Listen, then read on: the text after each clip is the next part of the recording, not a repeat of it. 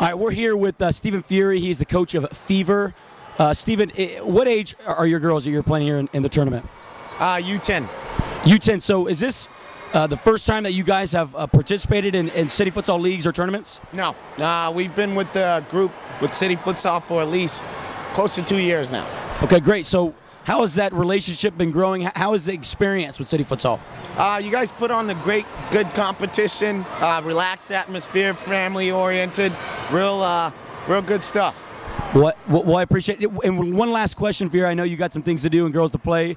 Girls got to play, but is this helping the girls, and speak truthfully to us, is this helping the girls really in terms of their development and transferring that to the soccer game, the outdoor game? Put it this way, if I knew about futsal when my kid was 4, she'd be playing until she's 12. That's awesome. That's awesome, Stephen. I really appreciate it, man, and good luck in the rest of the tournament.